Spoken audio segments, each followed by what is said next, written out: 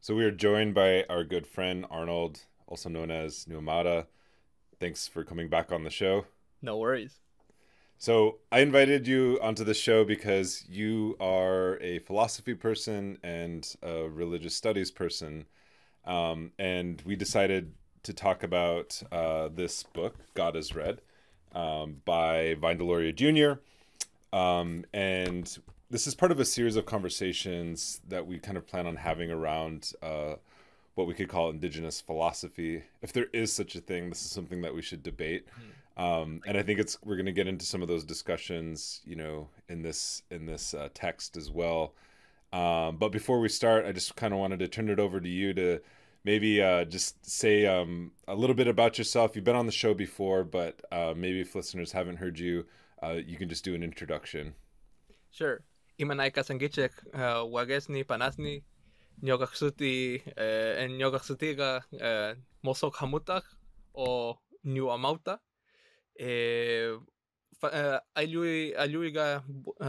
ayuiga Bolivia manta kolyasuyu o kolyasuyu manta La Paz manta La Paz mantapis Cochabamba mantapis. Hello, how are you all? Sisters, brothers, siblings. My name is New Amauta, and my family comes from Bolivia, or its indigenous name of Collasuyu. And my family comes from Cochabamba and La Paz, from a Quechua speaking and an Aymara speaking region. I identify as a Quechua Aymara, and he I do a lot of philosophy, history, and politics on my social media. I know I'm a social media influencer. I shouldn't be on back here over and over, but apparently I do good work.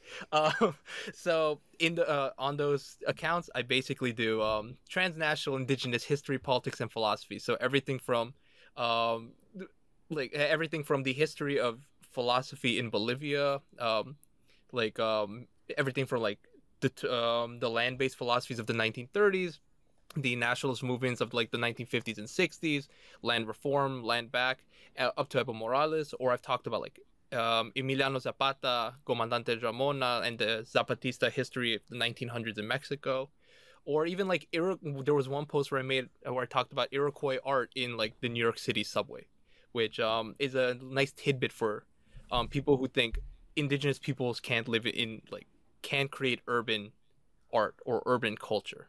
Like indigenous peoples are just in the countryside, and there's a lot of instances of indigenous art in urban spaces. But neither here nor there. I'm here to speak about Vine Deloria Jr.'s God is Red because it has because as Nick and I agree, it has much relevance to the 21st century and indigenous movements currently.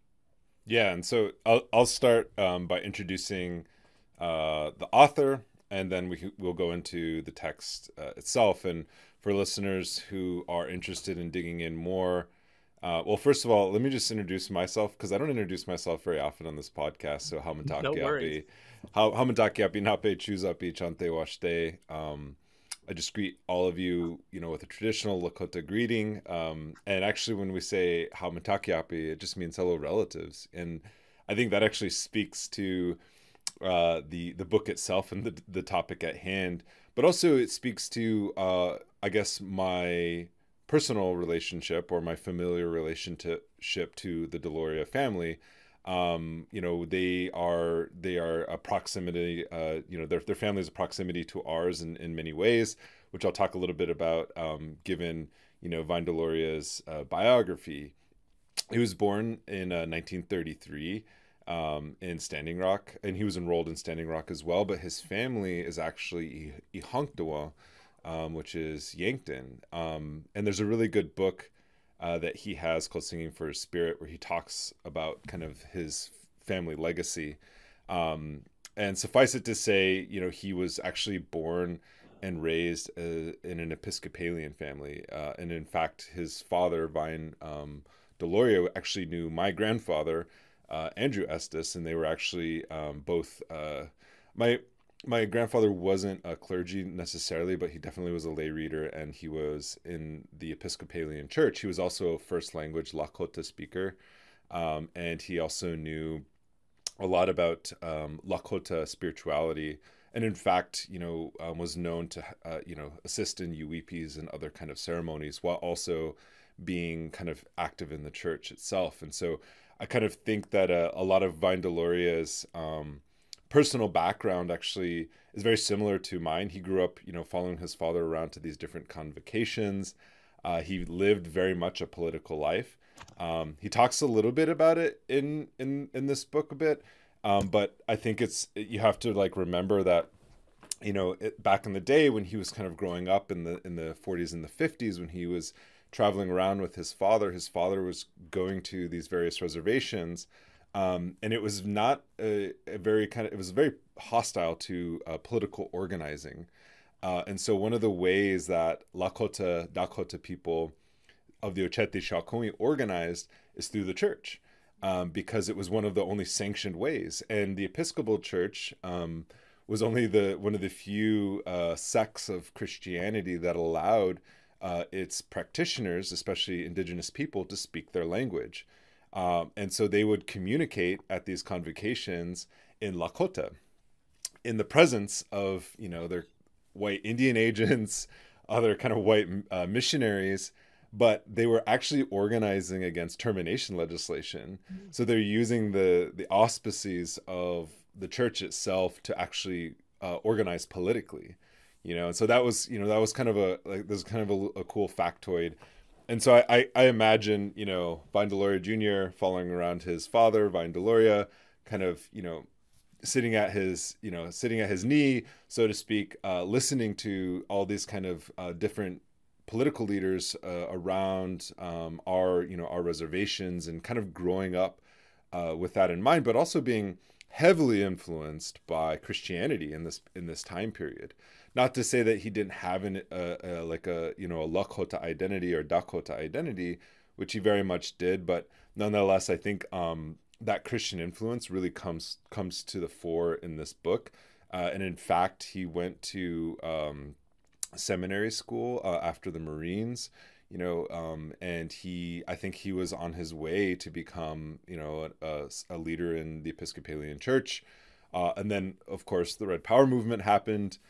He became an activist, so to speak, becoming the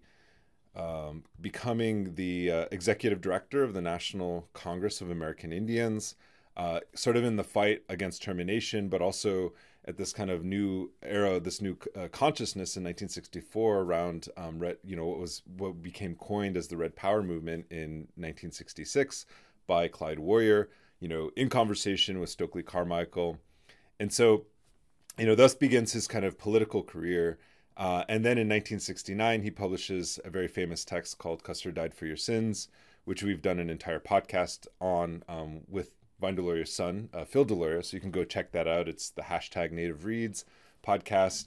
But his son talks about that book and its relevance today. And I feel like if you go back and read that book, it speaks to, the contemporary moment, much in the same way that going back and reading this book, which I hadn't read since like 15 years ago. But it's a lot of the things that he's talking about in this book, like, speak to this particular moment in time. But before we get into that, I just want to say that, Vine Deloria Jr., he's published widely. He's kind of considered the preeminent, Indigenous studies professor, intellectual of the Red Power movement and beyond.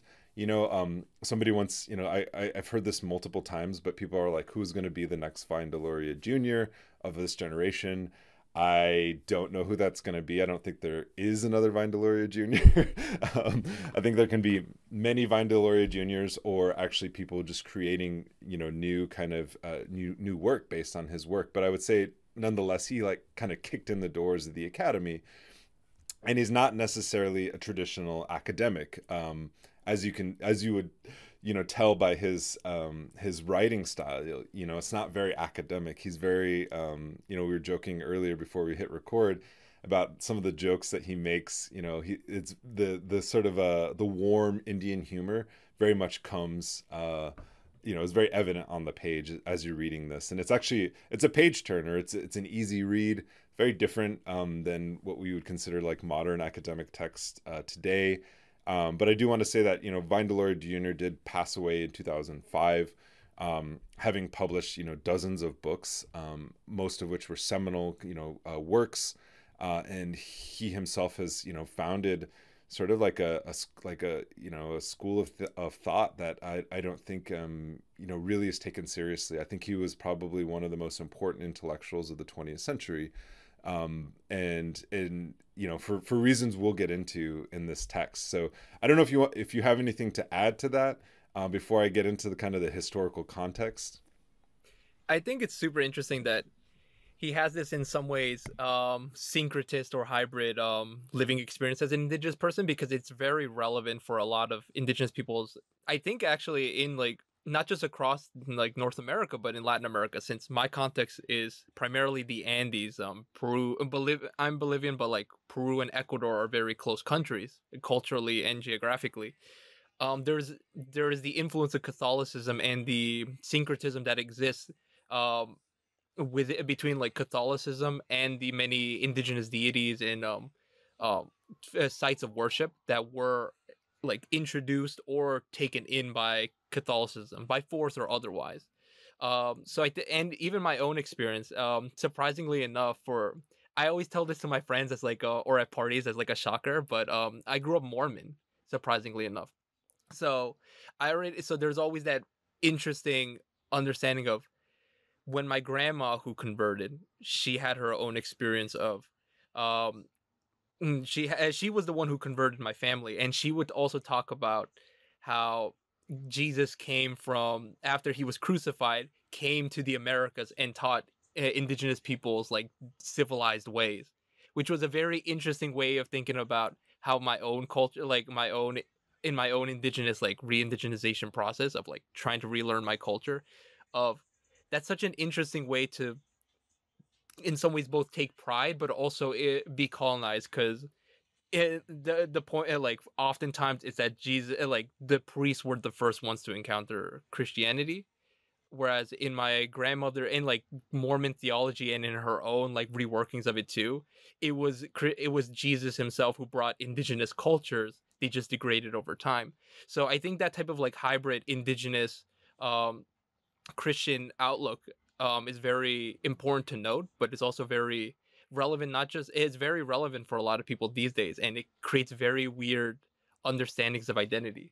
But I think Vine Deloria Jr. does a good job at like making the critiques of Christianity in many of its values and why like they inevitably have led to the settler colonial conditions structures that we have now. Yeah, and for my personal background, actually, I was born and raised. I was baptized Catholic, born and raised Episcopalian, and in fact, I learned most of the language, the Lakota language that I know today, through the church itself. And I was told by my uncle the reason why we became Episcopalians is because it was it was one of the only religions that would Christian religions denominations that would allow us to pray in our language. And so he was like, I'd rather I guess he said that my grandfather said that he would rather pray to his God in his language than to pray in English. And then there was this other argument in our family that was like, well, now that we don't have to be underground anymore, we don't need the church anymore. And so there's kind of an abandonment. Some of my family still goes to the church, but others, have kind of like, abandoned the church, myself included. I don't consider myself a Christian anymore. Me either. But, uh, but yeah, so let's do a little bit of historical context, because in this, and it's important to note for listeners and readers that we're reading the 30th anniversary edition, which is bulkier. It's almost 300 pages long. But it was written, this book was published in 1973, and I think it actually came out during the Wounded Knee massacre, or excuse me, during the Wounded Knee occupation that began at the end of February and ended in early May of 1973. And in fact, this book wasn't as popular as Custer Died for Your Sins, even though, it kind of had that bumper sticker slogan, like Custer Died for Your Sins, saying that God is red. And in fact, Leslie Marmon Silko, who is a Laguna writer, poet, author, actually writes in the 30th anniversary edition, that that God is actually, God in Christianity, in the Christian sense, as she writes, is the root of the great weakness of the United States, which she says is the inability to respect or tolerate others who are different. But also, Christianity was so weak when it came to the United States that now God was dead, or God is dead. And Indians said on a bumper sticker, quote, "Hey, God is red. She isn't dead," meaning she is alive, and she being, Mother Earth. And so I thought that was kind of a good way to explain, what he's kind of talking about in this book, and why he chooses, God is red as its title. And another kind of aspect of this is to think about the context in which this book was published. It was published, the year that the Wounded Knee occupation happened, in 1973. It was at the kind of apotheosis, so to speak, or the pinnacle of the Red Power movement, the militant Red Power movement. And so at this particular moment, Indigenous people, and I'll use the word Indian just because he uses the word Indian. Yeah. Don't ever call me an Indian, but we use this term behind closed doors, so I'm just going to use it as a shorthand because he uses it. He's, Indians as a people were trying to give voice to the concerns over getting lands back, and so he's using that terminology, land back, but thinking about it in a way that I think was very much ahead of its time. But he was essentially giving the words, he was describing what Indigenous people at this particular moment in time in the United States and Canada, were trying to do. So, and it was an attempt, as he says, as a quasi-philosophical view of what the sacred might mean to Indian people. And so there's in his mind, there was a quote, quote unquote separation of the physical and spiritual worlds in the kind of the Western context. And so what happens is that during the Red Power movement, people saw Indians protesting, right? But their sort of vision, or sort of the way that they saw these things unfold, was very much governed by their inability to see other things. And I think like what he's saying here is that fundamentally that the Red Power movement was more so a spiritual movement than it was what we would understand as a modern kind of social movement. And in fact, the American Indian movement often said, that it was a spiritual movement. And so, with that kind of, background, there's this argument or this contention that like the takeover of the BIA, which he uses as an example in 1972, at the end of the Trail of Broken Treaties, when, the American Indian movement alongside other allies kind of came to Washington, D.C. and demanded a meeting with Nixon, at the eve of his sort of re-election. They held a ceremony, so to speak, in the Bureau of Indian Affairs office, and people were like, how would you call the destruction of the Bureau of Indian Affairs office a quote unquote ceremony? And so he kind of begins with this like protest as an act of ceremony, which is kind of an interesting way to begin the book, because he's like, well, this wasn't a novel idea. In fact, 1964, 1965, there were fish-ins in the Northwest on the Nisqually River. And then, of course, in 1968, Canada demanded, the Mohawk people pay tolls to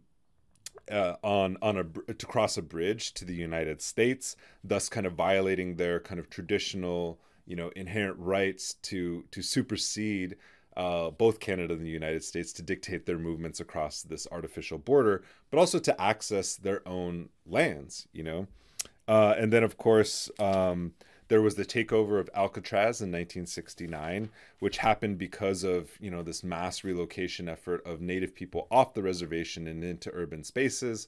which were seen as, quote unquote, categorically non-Indigenous or non-Indian spaces. And so it was a reassertion of presence. And in fact, he doesn't say this in the book, but in fact, I've read accounts of the initial takeover in 1969 and 1970 by the students. There were other occupations that preceded it, but the one that happened in 1969, there were actually Ohlone people who were part of that initial occupation, or reoccupation, I should say, and that were indigenous from the Bay Area itself. And then, of course, you had the takeover of Fort Lawton, which was an abandoned military base north of Seattle, and the creation of the Daybreak Star Center as a result. You had this kind of growing, reclaiming of lands, occupation of Bureau of Indian Affairs, buildings, the occupation of Mount Rushmore by our people, the Lakota people, to reassert kind of control over the Chisapa, or the Black Hills, at this kind of historic site. But then you also have, and this is a really interesting kind of, feature of this, he doesn't really get into it much else in the book, but in the introduction, he talks a lot about how grave robbing and looting go part and parcel with the conquest of the United States. And he kind of makes this Jungian argument, this idea, of this kind of repressed violence, that goes hand in hand with like grave robbing that eventually manifests itself into actual killing of Native people. And he makes this argument, Vine Deloria loves Carl Jung. I've never really read Carl Jung. I don't quite understand him. I know that Carl Jung had some weird dealings with the CIA, and that's about it. That's all I really know about him. I don't really care to know much more about him, but nonetheless, Vine Deloria Jr. is very much influenced, by him. And, he says, he writes, quote, "The general attitude of whites, however, was that they were the true spiritual descendants of the original Indians, and that the contemporary Indians were foreigners who had no right to complain about their activities," meaning that the general attitude was that the only Indians worth preserving were dead ones, and in fact that white people were the true inheritors of the land. And he gives this example of how they were trying to build a highway through, this place in Iowa, and they discovered, a burial, or a cemetery, actually. It wasn't just a burial ground, it was a cemetery. And I think there's, like a half a dozen bodies that were found, and 6 of them were categorically identified, quote unquote, as white, and 1 was suspected to be Native. They didn't actually prove that this body was indigenous, but the white bodies were reburied and reinterred at a cemetery. And the Indian body, that was identified as Indian, was actually put in a museum, right? So it was kind of showing how, like, even in death, there's the sacredness or the sanctity of people to rest, in peace is, they don't have a right to it, even if they're buried, because oftentimes archaeologists will make the claim that, oh, this happened so far in the past that it becomes a quote unquote commons, or a common history, or common kind of property that doesn't necessarily have rights. Well, this burial ground was a 19th century burial ground. It wasn't 18th century, 16th century, or whatever. It was a recent burial. But because, by virtue of the fact that person being Native, therefore they belong to, a preservation element of the United States, which is, a museum. So the other, this happened quite a bit. It still happens today. Actually, I just read a news article where a museum in Glasgow, Scotland, was, had said it was going to give over, I think it was around 50 different items back to Lakota people. Many of those items came from people looting the bodies of those who were killed at the Wounded Knee Massacre, taking things such as like children's moccasins, children's bonnets, necklaces, those kinds of things. Very grotesque, right? But this is something that's often seen, it goes part and parcel with identity. It goes part and parcel with spirituality and religion, just like our lands, our bodies, our religion, and our spirituality are all also up for grabs for white people. And today now it's like our identities, we have a lot of people who are posing as Native. And just to kind of like wrap this up really quick, this really culminated in a kind of rising kind of militancy amongst specifically the American Indian movement in, taking over Wounded Knee in 1973. But what kind of marked it as different, as a departure from just what we would consider kind of I guess Christian led social movements and the civil rights movements, was also the presence of spiritual people such as the Lakota chiefs, or the traditional leaders, and even in some instances medicine men like Frank Foolscrow or Leonard Crodog, who sort of became the spiritual advisors and the spiritual leaders of the American Indian movement, and in many ways the Red Power movement.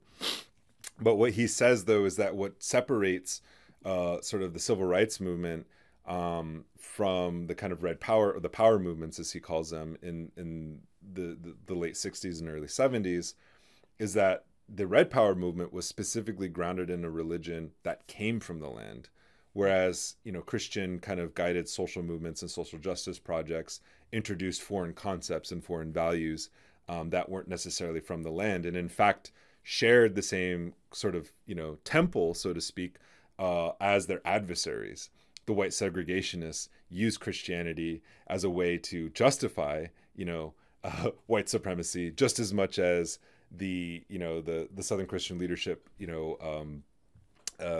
leaders use Christianity as a way to argue for the end of racial apartheid in the United States. And where kind of Indian religion is an outlier is that it doesn't share the same tent, so to speak, or the same teepee, to use the humor of Vine Deloria Jr. It doesn't share the same teepee as Christianity whatsoever, because it arises specifically from this land, and it shows that history didn't end after an Indian massacre, and that Indians themselves are not relics of the past, even though Christianity and Western culture see Indian people as only belonging to a past, and they don't see them as belonging to a present. And so what Vine Deloria is doing in this book, as God is Red, is he's not trying to recuperate an idea of Indianness or indigeneity that may or may not have existed in the past, so much as he's trying to show how relevant, and more relevant than Christianity, Indian religion is to the present moment. And in fact, he makes the argument that Christianity is in fact anachronistic, because it didn't originate from this land. And so he's making a spatial, and we'll talk a little bit about this, but he's making a spatial argument of history versus a temporal argument, and so with that, that's kind of the historical context that he's writing. And of course, a lot of these movements led to certain reforms, such as the Indian Child Welfare Act, which ostensibly repealed Indian child removal, the taking of children from Native families and the placement of them into boarding schools or foster care systems or white adoption agencies, Christian adoption agencies. Actually, a lot of Mormons actually stole a lot of Native children too. Yeah. But then also something such as the 1978 Indian Religious Freedom Act, which ostensibly, recognized Indian religions as a legitimate religion, but not necessarily, didn't give it any teeth, so to speak, in the court of law. So I don't know if you have any responses to that kind of brief historical context of this book, when it was written and why it was written. Yeah, I think there are three main points we can take from Deloria. He places Christianity within a context that in some way he views it under indigenous categories and indigenous an indigenous lens, essentially saying indigenous peoples don't separate religion from politics in the traditional sense, that they're both one in the same, that one's land is not just a material resource that one would redistribute, but is one that has symbolism and sacredness, and is literally sacredness, and will critique sacredness, but is symbolically worthy and sanctified. But also, Christianity views itself as apart from philosophy, as apart from politics, and I think that's and what Vine Deloria's critique on shows is that Christianity itself is as much a political has as much its political aspects, which delve into the colonial, as it does its religious aspects. He also shows like, and he also does reference the this is the second point, the debate between Bartolome de las Casas and Ginés de Sepúlveda, which is a debate in 1550 between Bartolome de las Casas, who was saying that the Spanish empires um, forced conversion of indigenous peoples by, and I'll say indigenous peoples, natives, Indians. They're all those terms are colonial one way or another. They're all imperfect. So I don't find a reason why one should be used over the other. But as a side note, but that debate, which was called the debate at the Valladolid debate, specifically argued whether how indigenous people should be Christianized. Bartolome de las Casas wanted an ethical, slow, more missionary, more common day missionary style. We should convince indigenous peoples into Christianity, whereas Ginés de Sepúlveda was a staunch apologist for basically conversion by any means necessary, and that means conquest, war, and all like outright genocide. But the question never arises: should indigenous peoples be converted in the first place? It's the question is already ceded to how it should be done, not whether or not it should be done, and it shows the real power of how indigenous peoples, of how claiming the inability for Christianity to have a stable foundation, especially when critiqued by indigenous peoples, is a very unique one. It's a third space that exists outside of like the European context, and that goes into the third aspect, that indigenous people that in many ways indigenous religions and politics are able to critique the West from our own vantage points. Um, and in some ways showing that indigenous religions, and because of its spatial one of the main Vine Deloria Jr.'s main theses is that indigenous religions are founded within are localized within a specific land, and because of that there is not this obsession with trying to create an overarching truth by which everything that is explained that exists in the world must fit within that narrative. Rather, indigenous peoples are a lot more humble, by saying this is the experience that we've had on our land, and it's not necessarily the experience that anyone else will have on their land or even on our own land, but there should be a sense of respect, reciprocity, and especially humility in that fact. Which, when you see the civilizing mission of Christianity, it is a universalist religion. It's one that attempts to subsume all other forms of thought within it. And I think that's the uniqueness of Vine Deloria's work, is that he doesn't just reject Christianity because it's colonial. He dissects it. He dissects the specific parts, how it conceives of history, how it places history within a how modern Christian scholars try to conceive of Christianity within a scientific age, and showing its weakness, as well as showing the ways in which Christian theology itself contradicts itself to the point where can we even trust it to create both stable philosophical as well as ethical foundations. And I think that's one of the powers of indigenous critique, both then and now, that it does show that the West can be critiqued from the outside. And I oftentimes I've been told in academia that the West has its own methods of critiquing itself.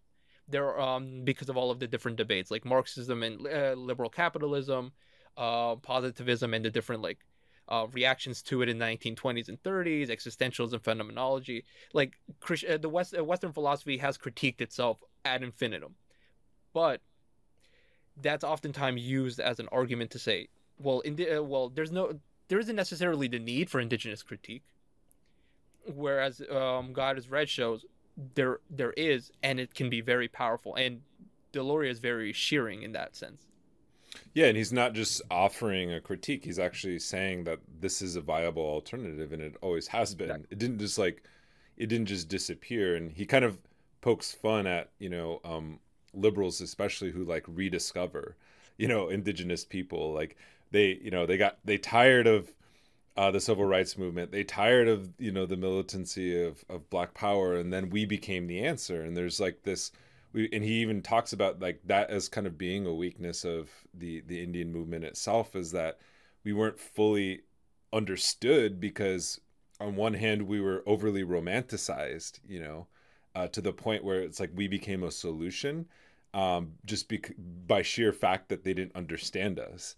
And so he's saying is exactly what you're saying, is that it wasn't just a, oh well, if we just use, the tools of the colonizer, we can just deconstruct what they're saying. It's like, well, actually these tools have been here, before the colonizer came, and they still are here, and they're very useful. And in fact, I would say that he isn't even, in some ways, I would say that he's not even providing an external critique. He's actually, I think, providing an internal critique of Western civilization, and specifically of this philosophical foundation, because he comes from it. He's a trained seminary. He was citing people. I honestly, my eyes kind of glazed over, because I was like, I've never read this person. Don't want to read them.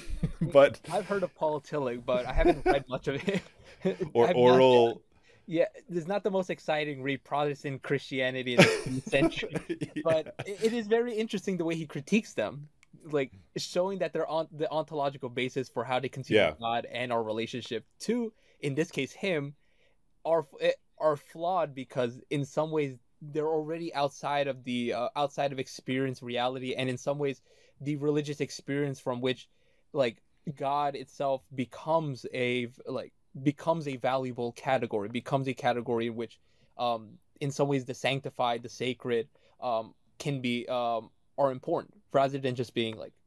That's why, like, both hippie, like, that's why the hippie movement sought out indigenous peoples. There was a closer connection to God, so to Mm. say, that wasn't found in just repeating hymns at church service, and then eating hot dogs and thinking, is this really God? We're all gonna go watch football tomorrow, or like in an hour. Yeah, no, and I think what he, like, his kind of major critique too, and this is something that I wanted to talk about, is his idea of what he calls, the spatial problem of history. And he's looking, and I think it's like a very valuable critique, and returning to it, it's very sophisticated. And I don't know, like, I was trying to, as a historian, I was trying to, like, match up how you would actually, how you would actually take this practice seriously in the practice of history. I mean, sure, I wrote a book, but I don't necessarily think I followed kind of his kind of formula of understanding how spatial history, contrasts to that of what he calls temporal history. And he kind of he I was thinking a little bit of, on the lines of, something like, Edward Said's traveling theory, where he's like, this, but thinking about it in the context of religion, like how Christianity specifically, there are other religions, that often travel outside of the context from which they arise. But he's specifically interested in Christianity, but Christianity itself, has this kind of monopoly of interpretation on time. And that time, because it's been unmoored, because Christianity has been unmoored from its origin point, it has a really distorted view of history, because it sees chronological, like, history, the passing of time, as the dominant form of how we experience time as human beings. Whereas Vine Deloria is saying, well, no, in fact, tribal peoples have for eons experienced time spatially, in the exact same ways that you're pointing out, in that they found, not just sacred sites, but have constructed homelands where emergence is a kind of a singular event to the tribe itself, but it's not necessarily a quote unquote universal event experienced by all people across time and space. And it's like it just reminds me of that Zapatista phrase, a world in which many worlds fit. And in fact, he has these, he kind of reconstructs these interactions between Christian missionaries and spiritual leaders of tribes, where a Christian missionary talks about how humanity was created, and how the world began in 7 days according to the Bible. And the religious leaders of the tribes kind of confer amongst themselves, and then they explain how They are descendants of corn. They are of maize. You know, they're descendants of you know, these plant beings or animal beings. And you know, the priest gets, or the missionary gets really mad, and he's like, you know, he's like, how dare you? He's like, I told you the interpretation of truth, and you've just, you know, you've told me your superstitions. Like, why would you do that? And they like calmly, you know, look at him and they say, hey man, calm down. Like, you know, you're not behaving in a manner of civility. Like, we told you our truth. And it's like, you can accept both truths. You can accept multiple truths of the emergence of humanity. Why does it have to be a singular truth? And I think that's really what he's, you know, he's getting at here. And I think that if we apply, you know, modern theories of settler colonialism as we've come to understand them in the logic of elimination, I know that settler colonialism doesn't eliminate people, native people, according to their religion. It doesn't just like target religion. You know, it's the primary mode of dispossession is to gain access to the land. But I do think that there are sort of theological or philosophical components to it, to say that it, you know, even liberalism itself is kind of a singular project. It's trying to create a homogenous idea of humanity.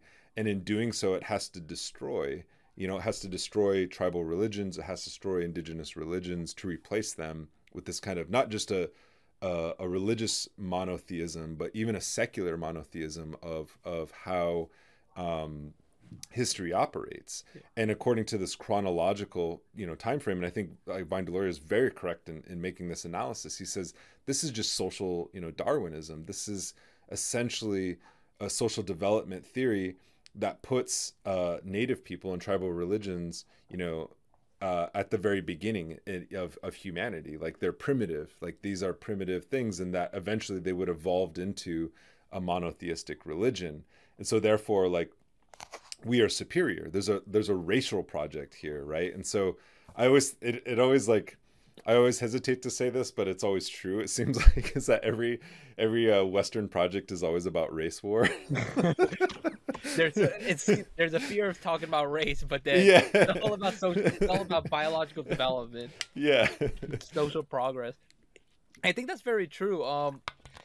Essentially, especially since like there are actually, to give a little bit of a case study, because like, and I hopefully I don't annoy too many people by always bringing it back to the Andes, but interestingly enough, a lot of anthropologists in the 70s realized much or made studies about Andean messianism, and many of the chroniclers who wrote, like, mestizo chroniclers, so they're mixed between like the Inca nobility and Spanish conquistadors following the fall of the Inca Empire. And many of them when they wrote their texts to the King of Spain about why Spanish colonialism must accept indigenous peoples and give a more ethical order, it wasn't about decolonization. It was more about, like, give us more of a slice of the pie, which in the 1600s was as much as you could get at that time. Sadly, many of these chroniclers, like Felipe Guamán Poma de Ayala, said, well, when Adam and Eve started, then you had Noah's. That's the beginning of humanity. Then you had Noah and the flood, and that's where. And after that, humanity starts separating itself off. Then you have the Inca. Then you have the Christian version of history with Solomon and Jesus, and then onward.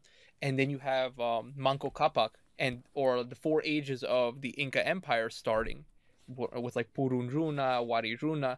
So you have like this temporal concept actually existed, can be seen very directly in the Inca period, or like with the Inca chroniclers who say, well, without the Christian myth, there would be no Inca humanity in the first place. That in some ways these writers had to write themselves into Christian history to be seen as valid, but already the question that because Christian history is already universal, whereas these histories are in some ways local. But to be able to gain any access to the colonial, to any colonial benefit, or to at least a reduced sentence under colonialism, you had to, in some ways, attribute yourself as rational under the Christian doctrine. And in some ways, there's another one named El Inca Garcilaso de la Vega who wrote, the culmination of the Inca religion was with the arrival of the Catholics, who brought in abstract concepts of religion, which did not exist in the with the Incas with the Quechua Aymara because there was a worship of the land and of specific local deities. So in these two like literary cases, we can see how like that temporal history attempts to subsume other localized religions as a way to both and in many ways the colonized try to work within that framework, but already seeding the question of rather how should we separate ourselves from Christianity.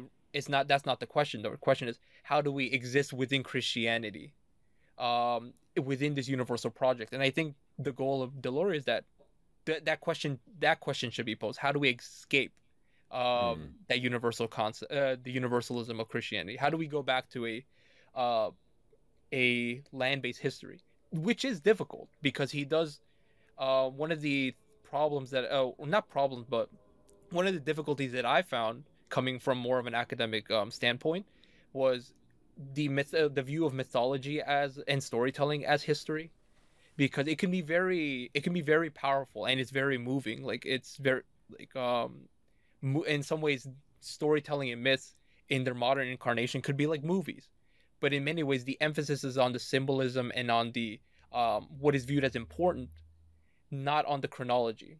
So if talks about how in certain indigenous stories you'll have you'll have like thousands of years condensed into what seems like 2 3 sentences because not much happened. But then you have like a culture hero who comes up, and then you have like paragraphs upon paragraphs or like minutes upon minutes of like um, interpretation of this person, even though this hero might have like existed maybe 100 years if it's a human person. So that becomes difficult for creating like history as we would conceive it now, because as you know, you're a historian. It's very dependent on like dates on the archival record, which you want to in some ways explain from order to order, which in myths doesn't happen often. So there's always that conflict now also for us, because going back to the spatial view of history, that um, the important like whatever is local is important, and how we explain that is based on what we find important, not based on time, creates creates a question of how do we write history at that point. And I don't think and Mm-hmm. that question hasn't been resolved yet. And I think it'd be an interesting one if someone could attempt it. Yeah, no, that's. I mean, I think what you bring up is really, really important, and I think on one hand, he's trying to. I think his goal is to actually provincialize Christianity, and to say that it's like Christianity will come in, even in these kind of more progressive movements, and try to like moments, I should say, and try to like incorporate elements of indigeneity or indigenous religions or practices to but all that does is really just confirm it as kind of the universal, religion. Yeah. And then it just becomes like window dressing, essentially. Like when I was talking about, and I would say that probably Episcopalian Church is one of the more progressive churches that have colonized us. But nonetheless, at that time period, it was just like adding and, it's putting a feather in the hat of colonization, essentially.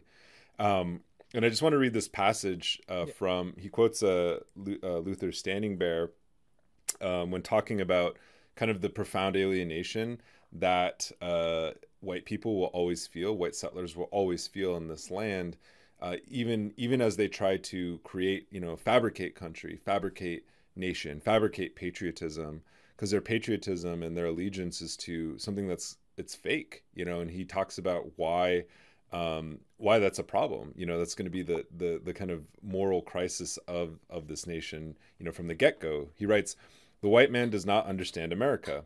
He is too far removed from its formative processes. The roots of the tree of his life have not yet grasped the rock and soil. The white man is still troubled by primitive fears. He still has in his consciousness the perils of this frontier continent, some of its fastness not yet having yielded to his questioning footsteps and inquiring eyes. He shudders still with the memory of the lost of his forefathers upon its scorching deserts and forbidden mountaintops.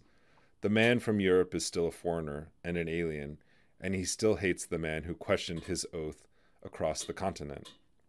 But in the Indian, the spirit of the land is still vested.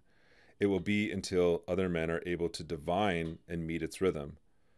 Men must be born and reborn to belong. Their bodies must be formed of the dust of their forefathers' bones. And in here, it's, he's like, I like this book because he's taking, like, Luther Standing Bear wrote that in like the 30s. It wasn't like in the 70s, it wasn't in the 80s.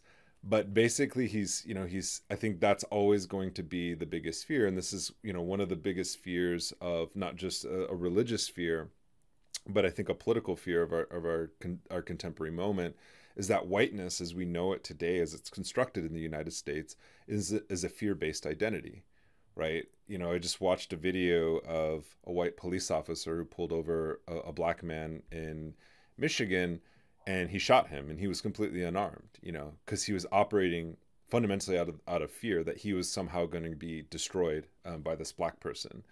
And if you read the Declaration of Independence, the founding of this country, it talks about the fear of black people through, slave revolts, or, the merciless savage Indians on the frontier, right? The Great Replacement is one of the governing ideologies of whiteness. And I think it's also, like I said at the beginning of this podcast episode, it's the great weakness of America, and it's the great weakness of Christianity. Because in the context of the United States, it might be different elsewhere, but in the context of the United States, Christianity is fundamentally, linked to settler colonialism and, the colonization of these lands. And it goes hand in hand with the destruction of native cultures. And to kind of put an end on this conversation, on this particular conversation, it's important to point out that at the turn of the century, the 19th century to the 20th century, the United States implemented what were considered, which were called civilization regulations. That meant that dancing, certain like language and ceremonial practices such as giveaways or the keeping of the spirit were fundamentally banned, and created a court of Indian offenses to essentially charge out medicine men. And women too, for that matter. And he doesn't talk about this, in this book. This is kind of one of the oversights, not just of him, but of people of this generation. But there was also created the Canton Insane Asylum for Indians in South Dakota, which was the only Indian asylum of its kind, I think, in the hemisphere, to be honest, actually maybe in the world. And they would go out and specifically target what they considered to be, religious people, religious leaders in various nations, specifically in the Northern Plains. Some came from Navajo and the Southwest region, but they would send them there, and 9 out of 10 people who were sent to the Canton Insane Asylum died there, right? And they would also target those who were considered sexually deviant, meaning those who were not, didn't fall in sort of the gender binary, or, weren't heteronormative. So they would target these people as well, and to destroy them. And, this is a question, that he doesn't answer in this book, but that I have as well, because it is fundamental to a lot of our religions and spiritual practices, the notion of a two-spirited person, or the notion of somebody who possesses spiritual significance or connection because of not just their gender identity, but what we would call in modern parlance, their quote unquote queerness, right? Or their falling outside of these kind of traditional gender norms. That was something that I had kind of a question about, but I don't know if we can answer that here. But just thinking about how Christianity is part and parcel to kind of heteronormativity as well, and it is fundamentally about taking the land. And the consequences of taking the land are, the subversion of political authority of Indigenous women and women in general, the annihilation of queer two-spirited people, and the creation of a heteronuclear family. I mean, that goes all into these already preconceived notions within Christianity of what it means to be human, and the Manichaean divides between like man and woman that are always opposite, between man and nature, the between the good Christian and the evil outsider, the other, the savage, the slave. And in many ways that type of Manichaean like belief goes into two of the greatest fears of like Christianity, which is like death and nature. I think like one thing that I found interesting, and we'll come back to the question of heteronormativity, because that goes into like how like the human concept of like the concept of the human was developed. But the Christian fear of death in many ways is contradictory if you have like this concept of the afterlife. Why have a fear if the afterlife is in some ways better than this life? Um, rather, and when there's when it seems to be apparent that like death should be welcome, it seems to be the opposite, because there's this like massive fear of dying and of being killed off, I think. And there's this interesting line, um when I find it, I think it was very enlightening. But he talked well, essentially Deloria was trying to explain that death in many ways was the destruction of one's identity, and one's identity, but like the destruction of both the body meant also the destruction of the soul. And that in some ways, and but there's also the idea that like that type of if the temporal like if the Christian is destroyed, and the thus it also means that the soul of the nation, the project that is being built, will also be destroyed. And that it no longer becomes one of just um my own individual deaths, but there's also this type of civilizational war, this war, the clash of civilization that you would have like with like Huntington. um but this is taken on a metaphysical level, because now it's um the two concepts of the historical and the space, the temporal and the spatial, fighting it out. But you have also this type of view that like that nature itself is something that must be tamed, that it is because of its otherness, it must be brought within history itself. And this is done through that is done through industrialization. But you also see like that is done through industrialization, whereas with indigenous peoples, there's the view that death itself is not outside of what is good, but is rather the natural inevitable process of just living. And there's a Kiowa chief that Deloria cites, where he says, where a Kiowa chief is about to die after being taken a prisoner in Texas, and he sings this death chant, and he says, "Oh sun, you remain forever, but we Kaitsenko must die. Oh earth, you remain forever, but we Kaitsenko must die." Now that could be seen as very somber and very saddening, which it is, but it also shows the values that Dolores is trying to explain. That that indigenous religions have a specific emphasis on a specific ontological emphasis of indigenous peoples are part of nature, and to escape that is to and to escape that in some ways is to live in irreality. There's some way In some ways these types of religious views preempt concepts such as existentialism, of viewing the inevitability of one's own death as part of one's own creation.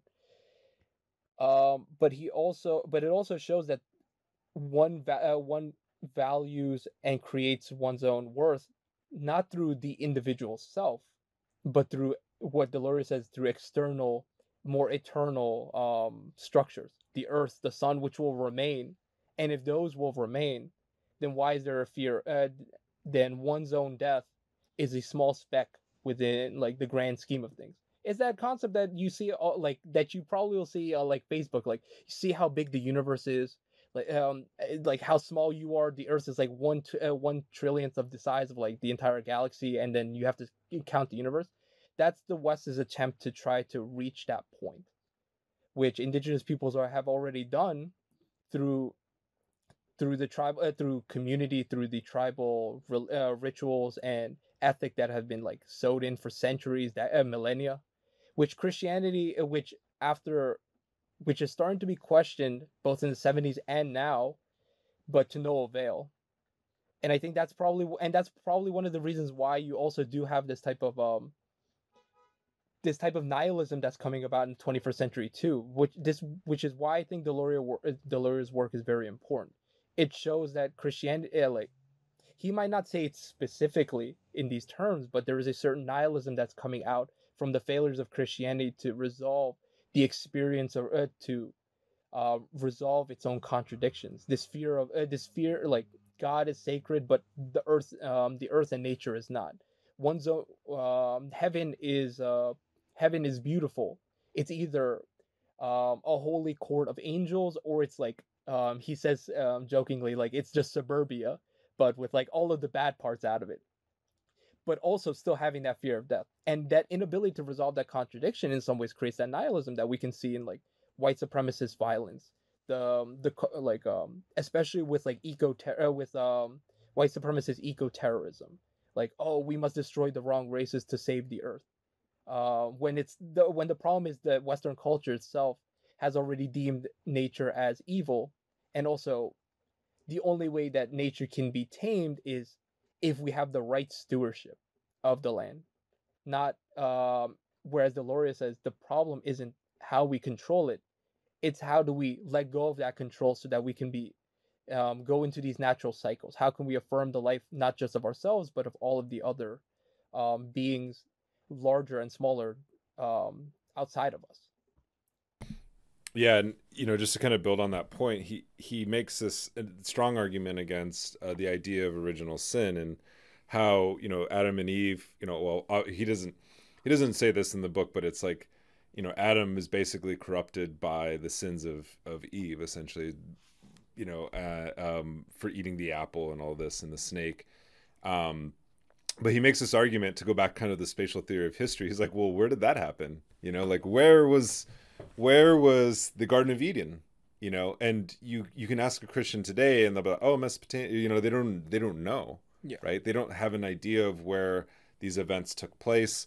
And he makes this argument that how unmoored Christian history is to actual history on this physical plane. And I think he actually makes a strong argument here to say that Indian religions are much more materialist and grounded in reality, because they can point to, this history, at this river, this is what happened here, and this is why it happened. We don't know when it happened, but we know that it happened here. Whereas Christianity can't say, like, it can't open its book, its primary book, and say, like, this happened here and this is why it happened. It's kind of been mythologized to the point of complete abstraction. Yeah, which is why you have like priests always saying the end of times is coming on, like, May 14th, 2020. Like, if let's see if that's real, but like, that type of spatial reasoning, like, everything is within the book. You have to extract reality and then cut off the cut it in, like, cookie cutter it into the biblical narrative. And then you always have those failures of like, well, I must have interpreted the date wrong, rather than think, well, maybe the world is more complex than what the Bible is actually saying. Yeah, and I mean, even the notion of death, I think, is like, you were talking about this, and the idea of sin. It's like, he doesn't talk about the concept of hell so much, but it's like, you ask like a Christian, like, what heaven is like, and there might be a definitive answer. But I was just thinking about this, like, as you were talking, I was like, I actually don't know. Nobody's ever described to me, like, from an Indian, like, from Lakota point of view, what heaven is. We don't, like, in fact, we don't even, I was like, I don't think because somebody asked me that once. I was like, I don't really know, like, if they're, like, what heaven is, like, there's kind of these vague concepts of, like, the Milky Way, the Chanku Wanagi, the spirit road and everything like that. But it's not, like, clearly defined about, like, you'll see this and this. And it's partly because, that world, the other side, actually coexists with the physical world, in the ceremonies itself. It's not, there's no, separation, so to speak. And I think that's really what he's talking about. It's like, even, and he goes into this argument, and I think there's truth to this, where he talks about there is a science to Indian religion. There's a reason why rituals are performed a certain way. And it's not just for some kind of intangible, outcome or whatever, or psychosis, even though or a psychological benefit, even though that's part of it. But in fact, it's like, if you think about the ingenuity of indigenous cultures in the Western Hemisphere, 40% of the foods that you eat on a daily basis are from this hemisphere. Corn, maize being, the number one, and it has a sacred origin, and by sacred, I don't mean like a mythological origin, but it's humanity has had a relationship. He uses the idea of wheat, which I'm like Vine, like come on, bro, like read some literature below the U.S. Mexico border, Yeah. especially when it comes to corn, because that plant would not exist without human cultivation, and without domestication. It can't, he talks about for bread being unable to repopulate itself, naturally or without human intervention. Corn is the exact same way.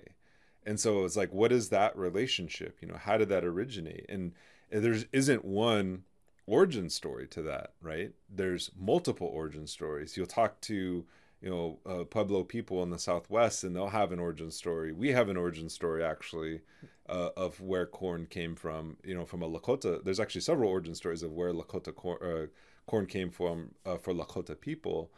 And so it's like, that's a fascinating thing too, is that even our origins, it's not just a singular origin of humans were created and therefore history started, but it was like our humanity was fundamentally defined in relationship to the creation of like something like maize, or even for us, we say teoyate. That's interchangeable with Lakota people and the actual Buffalo nations that exist as well. And so when we talk about sovereignty, when we talk about treaties, and he talks about this in here, it's like in some of the instances, these leaders, when they're signing treaties with the United States government, they're like, I don't have any authority to speak on behalf of, the animal nations or the land itself. Like, what does the land actually say?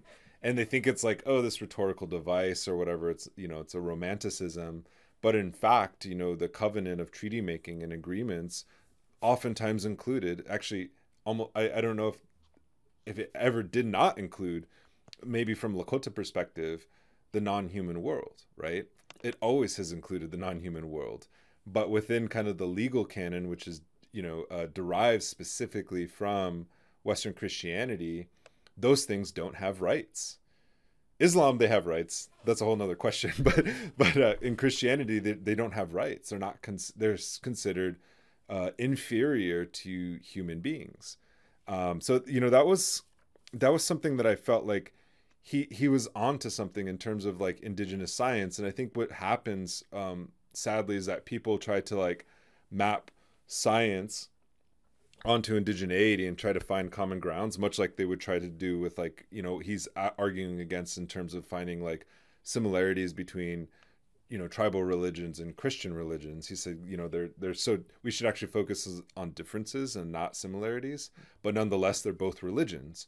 And I would say that that's actually like, he's onto something in terms of saying that about indigenous science. And I was just thinking back to some, previous episode that we had with Jessica Hernandez, looking at indigenous science from a Mayan perspective, and how, these experiential kind of like, prioritizing experience versus prioritizing abstract concepts and processes is fundamental to, indigenous science. Whereas, the latter seems to be fundamental to Western science.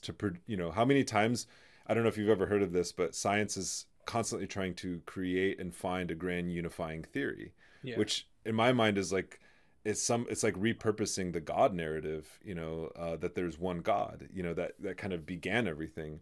And why can't there be multiple origins? Why can't there be multiple beginnings of times and matter and space, In many ways, like a lot of these and it's the same case with philosophies too. A lot of the languages terms that are used even within like Western philosophy are just metaphors for like a similar for the same concept, like the divine, the sacred, God. They're all like different metaphors for a type of experience that is trying to be pointed at directly, but is always being abstracted. But yeah, I think with like in terms of indigenous science, there should be that type of humility, like with traditional ecological knowledge. Even like the U.S. government is recognizing, well, maybe the Indians had something right, like but even though there will be a certain type of um there will be certain type of, so to say, weakness to a U.S. sanctioned traditional ecological knowledge. There's always that certain type of there's that certain sense that indigenous experience and recordings of phenomena are not themselves, because of the way they're done through like storytelling and mythology, are not in and of themselves now illegitimate, which I think is one of the things that even a lot of native scholars are also trying to do, is try to get out of this, try to understand the that even though Western philosophy and history can be is true, but indigenous stories are themselves true through their own mechanisms and narratives. We just have to be humble to the truth that they're trying to explain, without like the numbers that they're putting in, like that are inherent but aren't being said. Um, I want to move on to the question of land, though, like how in some ways Deloria makes a very specific question about how like land itself has a power over us and has a power over how culture is created.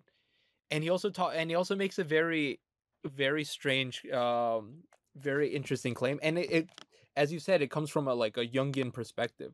But he says that Christianity, when it still starts faltering, leads itself to this quote, in to some traditional and pre-Christian views of like the land, and like of and pre-Christian religions. Um, he talks about how in England there appears to be the phenomenon of ghosts, and there's this type of fascination with ghosts in England, or how in Mexico, even with Christianity and the Holy Mother of Guadalupe, La Virgen de Guadalupe, she appears on top of the hill of Tepeyac, which itself was already a sacred site for for like the Aztec Mexica goddess Tonantzin, or Holy Mother. But he also says that there was a very specific, and this is on page 145, but there's a dark side to this return too, because he cites, I don't know if I can say the actual word, in terms of I don't know if it'll like demonetize on Spotify or something, but like National Socialism, basically like 1930s Germany, that there was a type of like Teutonic return to like the pagan roots of Germany, and that because of that, and that this was because Christianity in many ways was being questioned and had failed to meet the needs of the German people. So, and in many ways, there's that problem where like the land has, yes, power over culture in indigenous philosophies. It even exists in Bolivia too, that Mount Illimani will be the source of rationality and philosophy has been the source of rationality and philosophy because of its grandeur, because of its um, effect, or because of how how it like is the centerpiece within the landscape. But then you also have the other narrative of blood and soil, which we also want to avoid.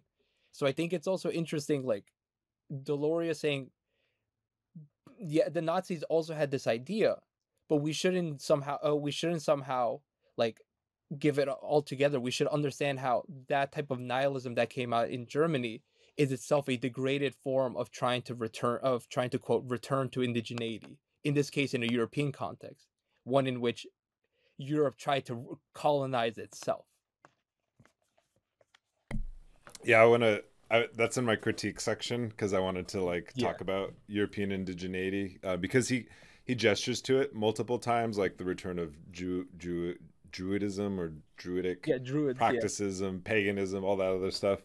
Um, but I want to, yeah, I want to build on that a little bit because, I think like throughout this text, he's really trying to, um, in many ways, like it's kind of weird because he's working on two kind of registers. One is he's trying to say that Indian religions are old, as old as the land itself, so Yeah. to speak, since time immemorial. But at the same time, he's saying that there's something actually new about this moment in time with the revitalization of Indian religions, which had been, suppressed, that we talked about earlier, and an attempt to like rediscover, so to speak, Indian religions by Indians themselves and non-Indian people. and how do we make sense of this particular moment in time? And I think he comes up with several kind of theses of what Indian religion or what religion should be in the context of, you know, the Americas, right? And he writes on page 146, it's kind of right after the quote that you just read: religions must not be simple expressions of ethical and moral codes as we have been taught. And, you know, he kind of really rails against this idea of morality and ethics as abstract ideas, you know, that don't really match the material reality that we live in all the time. Yeah. Quote, they must be more complicated manifestations of the living earth itself. And this aspect of religion is something that American Indians of all people on earth represented. And he makes the argument that, you know, further down, that, you know, that American Indian identity is so strong as to be virtually indistinguishable from the earth itself. Yeah. You know, and again, let's avoid the conflation of blood and soil here. Yeah. And I think that also we have, like, there is the liberal concept of fascism, like, oh, it's somehow like it's somehow this type of concept of we return, like this return to return to tradition, which in some ways can be quite bad if you have like this ultra fascistic like Christianity that a lot of fascists have done, like in like Francisco Franco in Spain, or I'm not sure if Mussolini tried, even though he did in some ways want to return to the old Roman Empire. But many fascist leaders in Europe wanted a type of ultra-nationalist Christianity. And I think that's the same case in the US now, this type of this narrative that like we need to return to Christian values, but like only the right Christian values, not the ones that the immigrants want, or not the ones that are trying to be progressive, only the ones that fit within the settler colonial project of the nation state. And in some ways, like I've also heard the idea of like homo nationalism, that in some ways there are like queer folks who I think play into the fear of POCs, and then like white queer folks revert to nationalism to protect themselves from that, without realizing that like indigenous peoples and other and like non-Western cultures have had forms of queerness from time immemorial, and they're not the danger. Just to kind of fuse the two together in some ways, like much of the spatial narrative, like much of the temporal narrative is trying to erase queer folks. Much of the temporal narrative of Christianity removes much of the queerness that existed within indigenous religions, like Changing Woman, who created the two-spirit children in the creation myth of the Dene, or the Kariwarmi, the two spirits in the within the jaguar. What is it? I believe the jaguar deity that existed within the Inca Empire. That these are somehow outside of that. These have to be either outside of history, or they're pagan aberrations that will be overcome. And I think the Christian narrative now, the nationalist narrative you have in the U.S., in some ways wants to do that blood and soil. All of the queerness that queer and trans folks now are just aberrations that must be overcome to complete the America's true essence, or like the U.S.'s true essence.